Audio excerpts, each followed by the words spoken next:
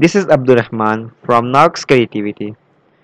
Sometime during the installation of WordPress on localhost, you may encounter an error establishing a database connection. So, what is error establishing a database connection? There are possibly two reasons. Sometimes that you haven't created a user account for your database, or the information you provide in the previous steps are incorrect. So let us view both of the steps. First, go to the localhost php myadmin,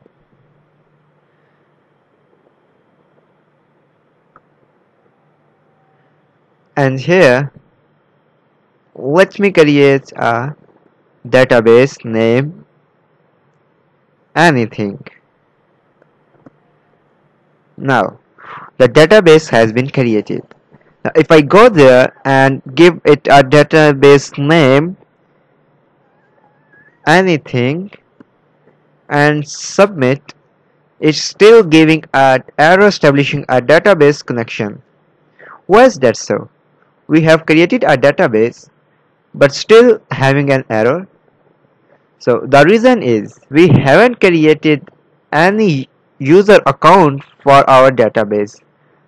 So to solve this problem, go to privileges, add user account, name it admin2, host is localhost, password will be anything like 23456, 23456, and grant all privileges, global privileges, and go.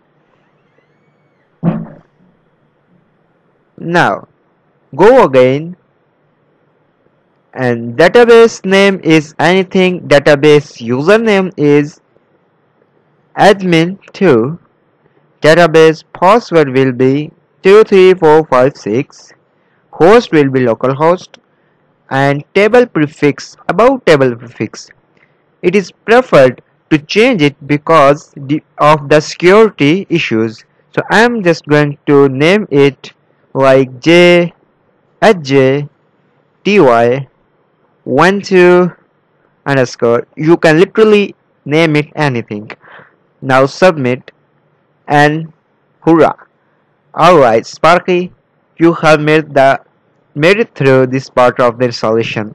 Run the installation and the installation of your WordPress is good to go. Name your site something like I'm going to give it core, change the password to 3456 and provide an email. And if you don't know how to install WordPress and Xampp on localhost, you can watch our previous tutorial. The link to my previous tutorial is in the description below. Run the installation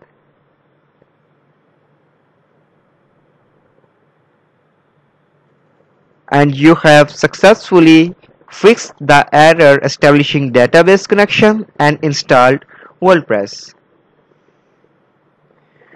The installation wizard will be showing here shortly.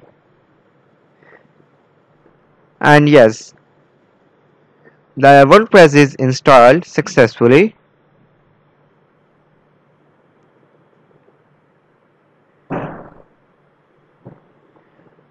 And it is now going to the dashboard and here. Thank you for watching guys. Hope this tutorial helped you fix the error of your database collection. Subscribe to our channel and I will be back with something new in the next tutorial. Stay tuned and goodbye.